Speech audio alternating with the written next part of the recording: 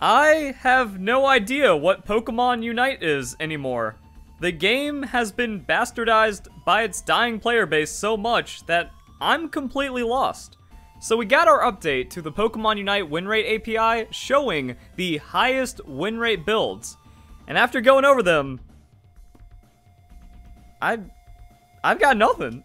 Let's just break down some of this stuff because, like, it's starting off good. I've been saying that Pursuit, Sucker Punch is the best Absol moveset, and it's got a 52% win rate. And any other combination is going to be well below the average because that's what's dragging Absol down. But even then, I still don't consider Absol to be that great of a Pokemon because it's non-existent in the late game. But at least you have something that could happen if you play this at, like, its highest, most mechanical, perfect level. So, okay, we get a little bit of catharsis there.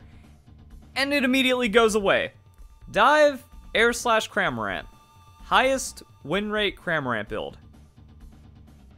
What is happening in these games? How is the player base so bad that they just get punked on by this objectively terrible moveset a majority of the time? All you need to do is just look at the math and the interactions and the numbers. Surf is just straight up more damage. First hit, second hit, level 9, so like your Unite moves online, things are happening, even like before then or something where you're like trying to really scale, like 1500 damage on Surf. That's a significant chunk when Pokemon run around 4,000 to 5,000 hit points. Okay, pretty cool. Dive, you have to hit more than one dive. You have to hit more than 2 dives. And by the time you're on your 3rd dive, you're like waiting for charges and cooldowns and stuff, and Surf is almost back up again. And even like on the increased damage, it's whatever, so okay.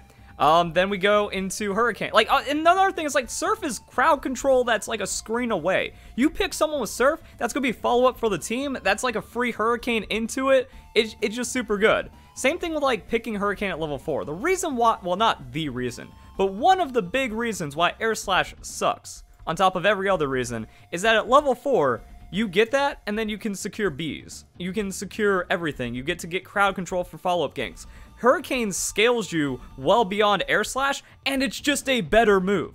So it's not like, well, I'm picking Air Slash to maybe, you know, fall behind a little bit, but then come in. There's, like, no steal potential on the Air Slash. The Air Slash doesn't do anything. So we can see, like, the damage per blade. Cool, if you hit all 4 blades point blank, you get slightly more damage, but Hurricane has crowd control. And the weird things like Air Slash Dive, the dream is like, oh man, you get in there on the dive and then like you Air Slash away from them and then you like comboed out. That's just less damage than picking someone across the screen with Surf Hurricane and then having insane crowd control behind it. And things like Air Slash doesn't even work to like peel or kite or give you any real survivability. Now if you Hurricane on yourself and then you knock up a carry, that's actually more escapability than Air Slash. And the healing is also not really that much, like, cool, 600 health. Like, it is spammable or something, but like, there's just no threat from the opponent. They flash onto you. They could be a Sarina and just dash onto you a million times. They can be a Lucario and dash onto you a million times. Like, do I need to play the clip? Seems like people have like completely forgotten how worthless this is. It's a very simple rule. Never, ever go dive, Air Slash Cramorant. Oh my God. Now, oh my God. I kind of did this for the audience retention, so yeah. Like, look at that.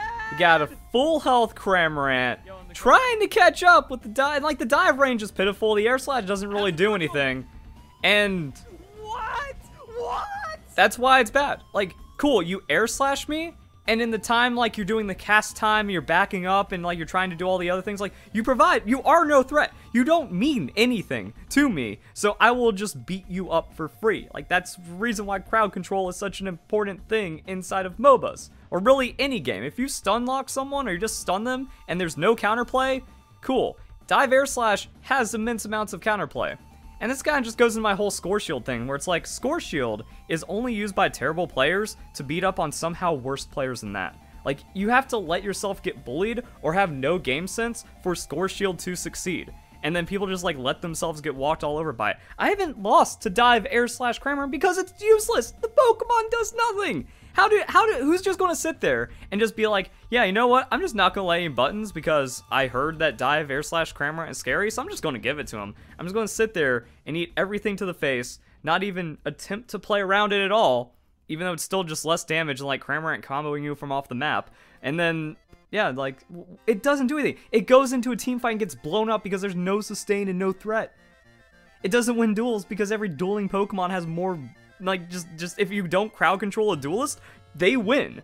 So I don't know what's happening here. I don't know what's wrong. Same thing for this. It's like, how bad of a player do you have to be to lose to Stealth Rock's Fluffy Tail? Very bad.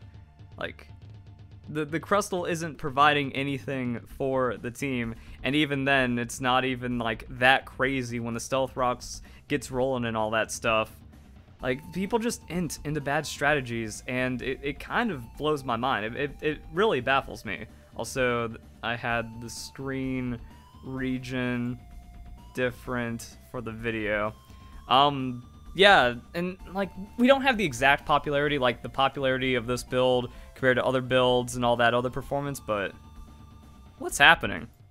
I also don't know, like, how the popularity skew messes with the numbers and what the overall effect of having, you know, the same champions that can be, like, against each other and ranked on different teams or something. Because we don't have a draft pick, like, I don't know what's being created from that. And then, like, okay, so the Absol one's cool. Like, yeah, I got that, but then I can't feel good about it because everything else is awful. Rapid Spin Hydro Pump. How is that the highest win rate? That's also awful.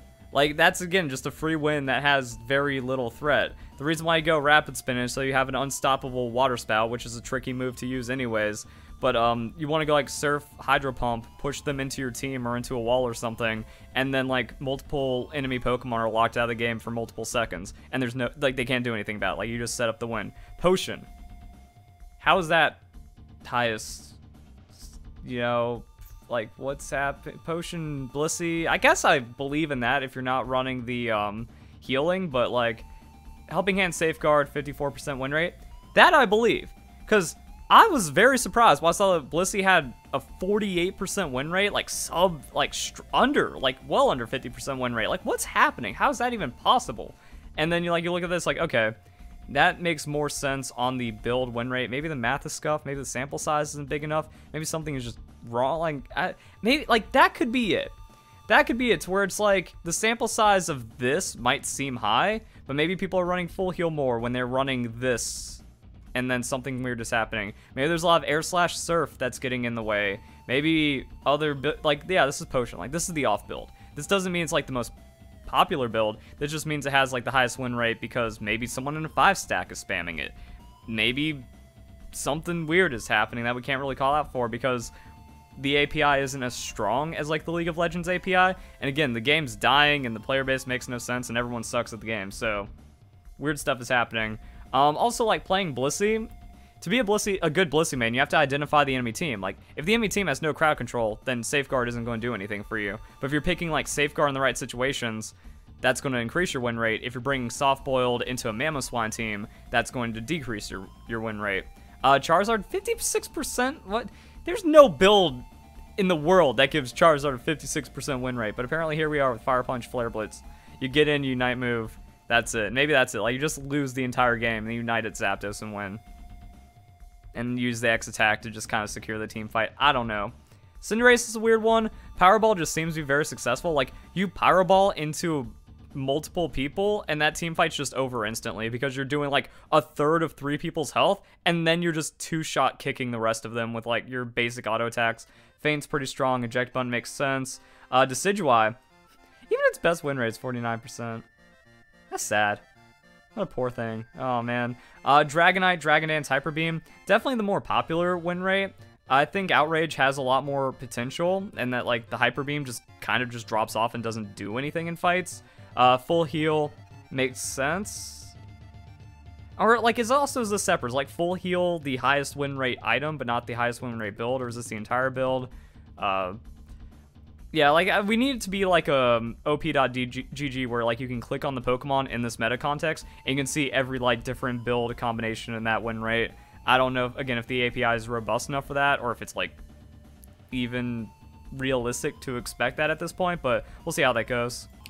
And here's where you know something's wrong. Here's where you know something is very off. The highest build win rate, I think out of everything except for Machamp, we'll talk about that, Is Eldegoss with Cotton Spore? Absolutely not. I feel like the most ferocious of Verlisify haters going, haha, Verlisify, you've been wrong all along about your main dive air slash always the best. I was right, you're wrong, Verlisify sucks. They will not agree that Cotton Spore is the best on Eldegoss. Like, I played it, it doesn't do anything. Like, the damage is nothing. The damage just gets eaten by another Eldegoss going for the other move. Cotton Guard. Like there, just look at it. You're going negative into another Eldegoss, so how is the win rate positive when so many people are picking Eldegoss because it's one of the highest popularity, highest win rate Pokemon? It doesn't make any sense. And I was even going like Kamikaze Eldegoss. Now this does say that like Leaf Tornado is the most damage. Also, it is kind of weird where Leaf Tornado still like does more damage than Pollen Puff. Or Leaf Tornado, highest win rate. So like, yeah, you go in, you Leaf Tornado, you Cotton Spore, and then the idea is you nuke them. But I was like trying like tactical nuke where I throw a Pollen Puff on myself, which means I'm going to have some healing coming on the engage. I'm going to get the knock up. It's going to be cool. And then I just do no damage. I run in there and it's like, wow, they had like an innate shield. Maybe they had like the goal shield or something, or like something weird happened. And I do like 1/10 of their health, or like 15% of their health.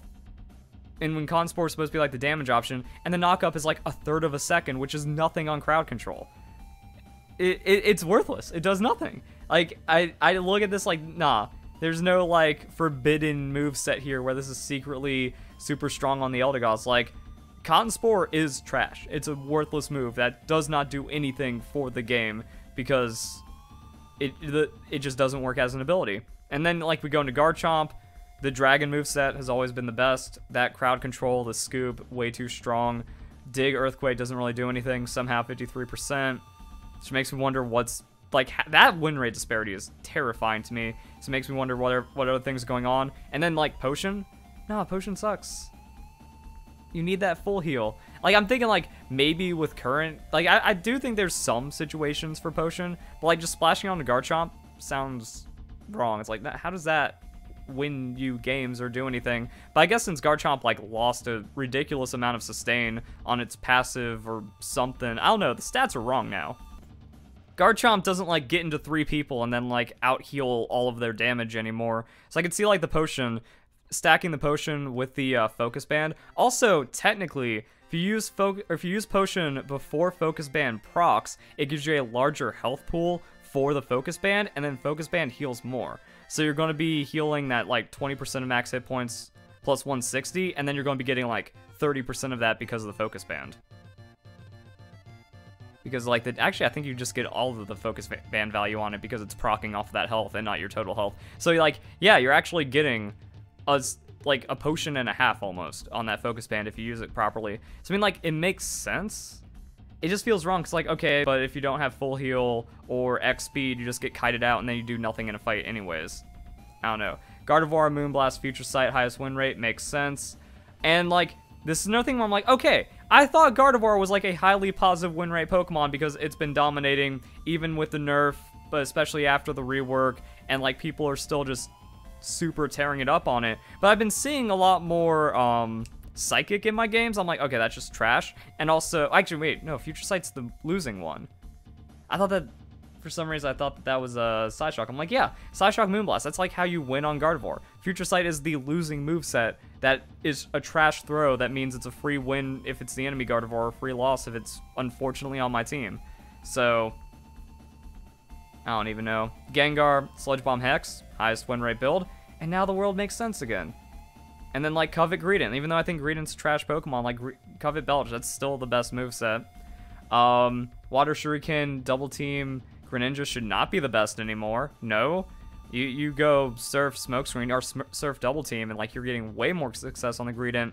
And here's how you can tell the entire system's fraudulent. Power Up Punch, Close Combat.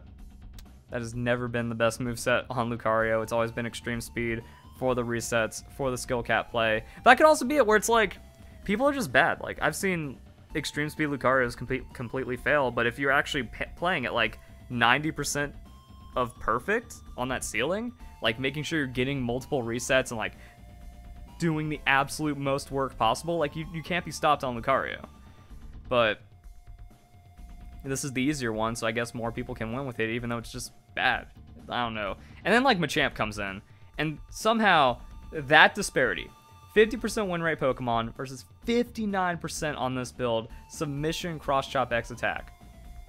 I actually see it, and I'm like, I thought X speed was the play on Machamp, but yeah, like, you need the X attack, because submission gives you enough steroids.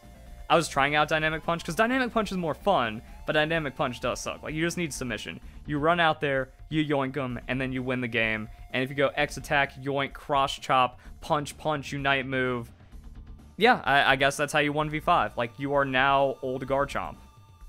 59% win rate. Wow. I said win rate weird because I was holding back a burp. Potion Mamoswine. See, like, that just seems wrong. Like, what? Game's weird. Icicle Crash High Horsepower is the highest win rate. But again, I can't take credit for anything anymore. 56% on Confusion Barrier? Nah, Guard Swap's the play, but like, I guess it's a lot, like, I could imagine that the second most used would be Confusion Guard Swap, and that's bringing down the win rate. And I was hoping that there was some, like, cracked player with, like, a 65% Psychic win rate. But now we got none of that. And, like, it goes back and forth. It's like, yay, we have the correct moveset. Yay, we have the correct moveset. Yay, we have the correct moveset.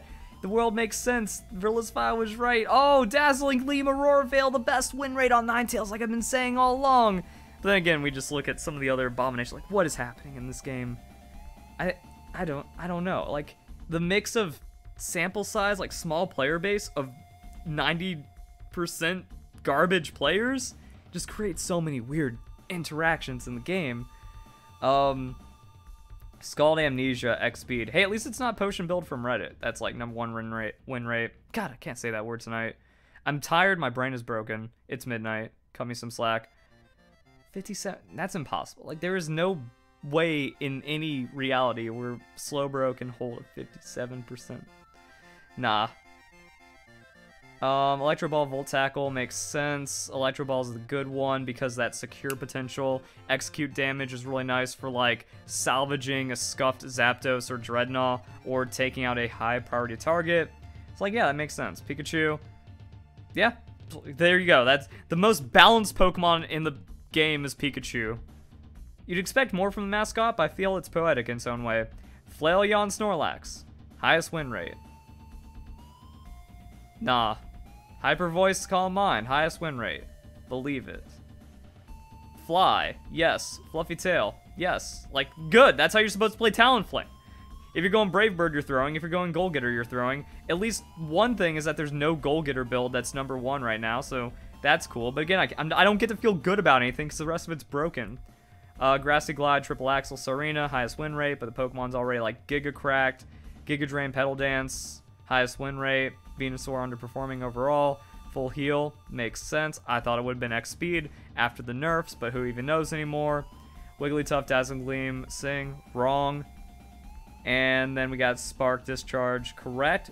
And again, these like disparities are insane. Like, I don't even know like what you're supposed to do anymore. Are you supposed to take the Pokemon's like highest win rate build and see that as like the true performance of that Pokemon? I doubt it in a case like Machamp, where it's a low popularity Pokemon on a really weird build, because I've seen more Dynamic Punch being played. So it's like very low popularity on this build to where if you just have a main that's out there actually, like there's one good player inflating the entirety of Machamp to its true potential of a 60% win rate. I think. The game doesn't make sense anymore. And if it wasn't for this potion, and again, I don't know if it's like separate. It's like, is it this build exactly, or is it this move set that has the win? No, I'd imagine it'd have to be this build exactly to get that specific win rate. It's like Icicle Crash High Horsepower. I wouldn't be surprised if I'm the one inflating that Mamoswine or something. Yeah, and then like Discharge, Fluffy Tail, Hyper Jungling, and then Giga Secure makes sense. Can't lose the game if you just like unite Zapdos with a Fluffy Tail and then just mash B while Discharge is procking. I want to say popping, but yeah. Same with like Fly, Fluffy Tail, Brave Bird. Like, you take Zapdos and win every time if you're good. Yeah, these disparities where it's like, okay, so the reason why Zeraora looks like a bad Pokemon is because idiots are bringing Volt Switch, and if you're actually like Spark, Discharge, Zeraora, and you have half a brain, oh wait, no, it's still an S tier Pokemon, despite the nerfs and despite Serena's existence. and everything else is weird and doesn't make sense. I guess we need more robust information, we need better details, and we need a stronger community for this to make sense, but man, like, what a mess.